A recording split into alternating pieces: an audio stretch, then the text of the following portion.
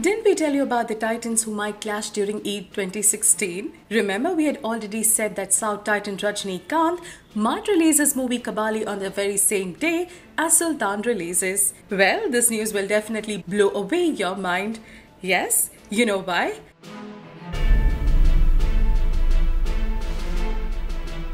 Apparently, South Titan Rajnikanth has backed out from the big clash, which would have taken place during Eid and now has preponed the release date to July 1st. Isn't that shocking? Since Rajnikanth himself is a Titan down south, just like our Sultan of Bollywood is in the B-town. Coincidentally, both our big stars in every movie of theirs have been equally created thunders at the box office.